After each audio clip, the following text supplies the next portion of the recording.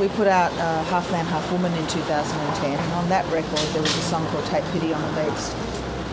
And on Take Pity on the Beast, there were some words that I borrowed from the Haggadah, which is a little prayer book that the Jews read over Passover in a service called the Seder, and they're very beautiful words. You know, it's basically a rewriting of the second chapter of the Old Testament, Exodus, and the Jews being taken out of slavery in Egypt by Moses, and but it's also discussion upon discussion between rabbis over many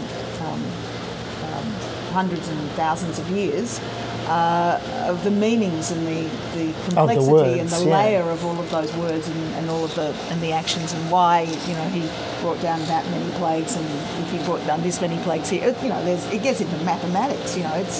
It's fantastic stuff, and every year we read this, and the older I get, the more meaningful it becomes for me, and not in a religious way, but in a soulful way, I suppose, in a poetic way.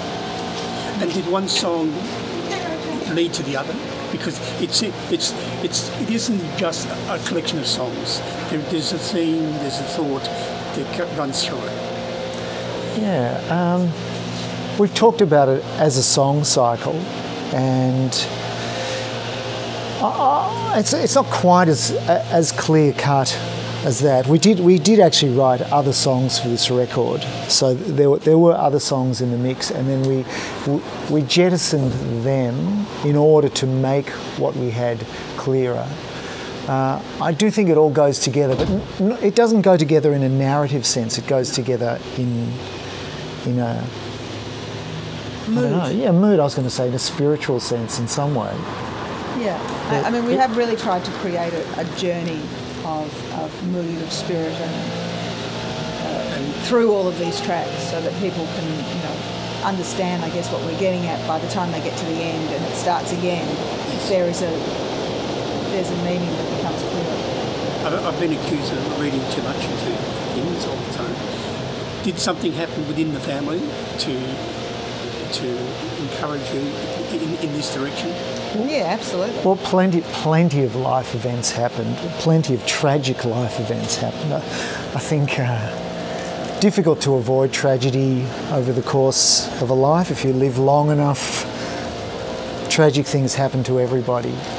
And it seemed that it was our turn to be struck by tragedy, and numbers of deaths occurred.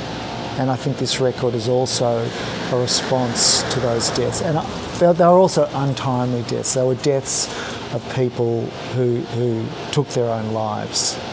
And it's also to try and get an understanding of that. So does writing songs help? It always helps. The thing about writing songs is that it really takes up all of your brain space. And so you kind of chase everything else out, and it does when it's done right and well, it's a cathartic process. Music's great.